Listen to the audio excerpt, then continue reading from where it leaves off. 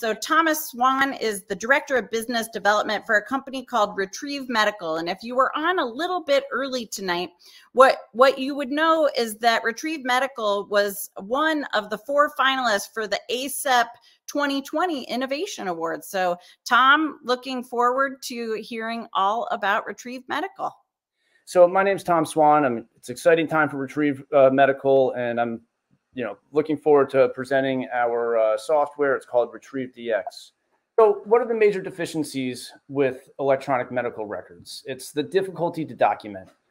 So EMRs have become a waste of time. Sitting down at the end of a long shift, 8 to 10 hours to document just doesn't make any sense. It's impossible to do your work and do it properly. So what has the ER done? It's not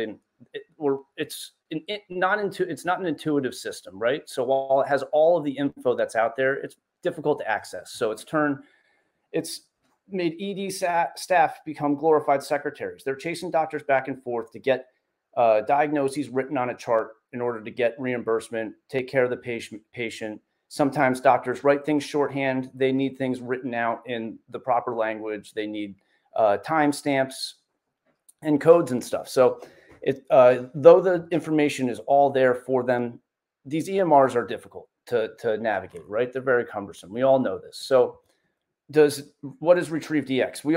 We should be, a lot of us, familiar with this screen here. This is the Cerner display. We have a mock patient here. We're about to watch Dr. Henry. He's the ED director at Stony Brook University Hospital, where Retrieve was invented. He's going to narrate us through one of these patients here. I'm only going to stop it like 1 or 2 times just to point out 1 or 2 things that he's doing. But in case I have an issue with stopping because of what happened before, if you just note down here on the bottom left of the Cerner display, there's the comorbidity tab. Dr. Henry's going to click that in a second, and that's going to launch us into the Retrieve world where the patient's comorbidities are brought to the doctor's attention. So let's watch Dr. Henry do that and then pick back up. Condition of malignant melanoma. Patient had a trauma survey done, but there were several comorbidities found. One. So here's Retrieve DX, right? So Retrieve is called the entire patient record, and it's brought forth all the comorbidities pertinent to this patient. So it's gone through past and previous and current records to identify a chronic anemia for this patient. So merely by hovering over the suggested comorbidity chronic, our software provides the doctor with what the rule is below, as you can see, and then what the values are past and present for this patient. So all he has to do is validate that and click it into the record. So let's watch him do a few, and then we'll pick up in a second. Note that with 1 click, it pulls up the latest hemoglobin and hematocrit and previous visit if it was in the electronic record. Suggests chronic, as indeed physician validates. Notes from the height and weight that there's severe malnutrition, a significant comorbid factor. Documents lactic acidosis. SIRS is present, but we don't believe there is a present infection, so we attribute it to non-infectious processes. We note in the record that atelectasis was found in a radiology report. We can go view the entire report and read it in context, and we concur that it is probable atelectasis in the lower lobes, and we document it as well. We save to the record, go back into our documentation, find the diagnosis, malignant melanoma and a subdural hematoma, and to accurately document the findings, we insert the comorbidities. So it's important to note here that these are the comorbidities that Dr. Henry identified when he was in Retrieve, and he can still edit these. So it's just to answer any questions about HIPAA compliance and things like that. He's validated these comorbidities, and here he has an opportunity to edit them if he so chooses. So he clicks submit and takes it, puts it into the medical record. So what does Retrieve DX do, right? So it finally gives us an opportunity to realize the efficiencies that EMRs promised us years ago.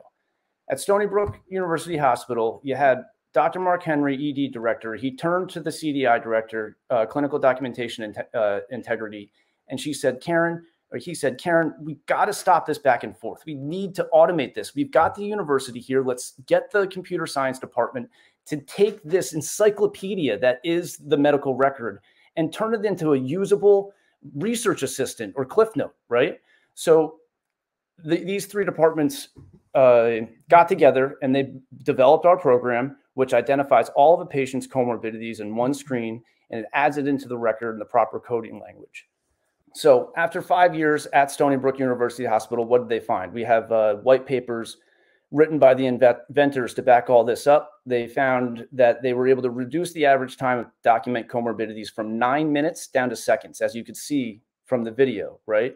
He didn't have to go and navigate through screens. He didn't have to remember a previous test. It's all right there for him to give the thumbs up for and validate. So by documenting better, obviously reimbursement increases. These are good things for the hospital, but most importantly, they improved the observed to expected mortality index. It was cut in half, right? From 1.55 to 0.8.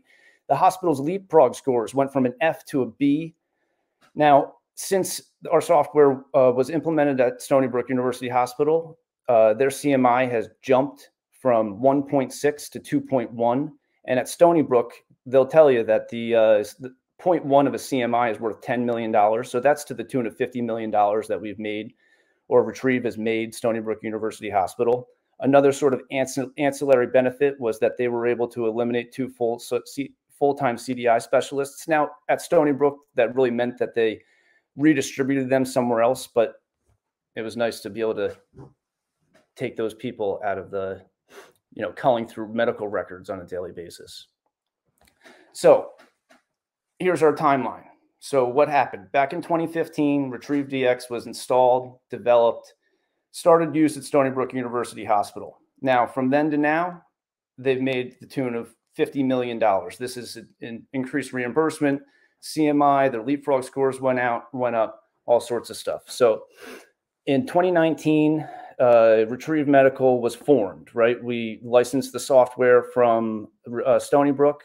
At the same time, we started protecting our IP. So we've filed patents and we have 4 issued copyrights. Also at that time, we brought on one of our more esteemed members of our team, Dr. Mark Rosenberg. He is the chairman emeritus of St. Joe's in Paterson, New Jersey, which is the 3rd busiest ER in the country. But most notably, he's the current president of ACEP, the American College of Emergency Physicians, 40,000 members.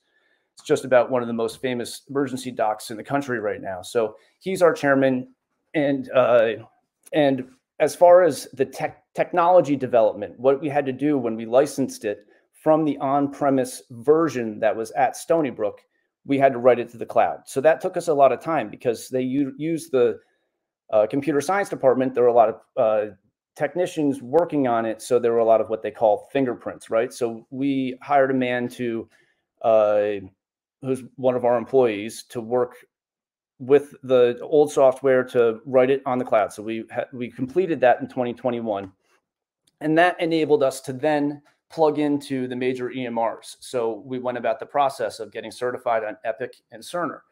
So at the beginning of this call, I said it's an exciting time for our company, and that is because 6 days ago we completed our Cerner validation. So that's obviously something we were pushing for, very big deal for us. And in tandem with that Cerner validation, we did our Epic validation. So that's to follow very soon. Certainly don't anticipate any issues. So we're obviously very much looking forward to that. But what's on the other end of that rainbow? We got to have a pipeline. So through this time, since we licensed this product in 2019 to now, we've developed a lot of strategic partners, right?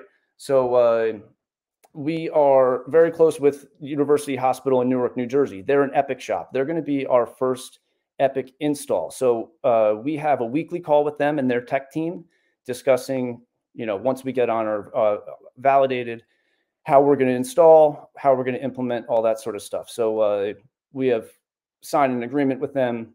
They're going to be our first Epic install. There's no doubt about it. We've also signed a partnership with Concord Medical. Concord is a rural hospital system. They have 70 plus hospitals throughout the Midwest.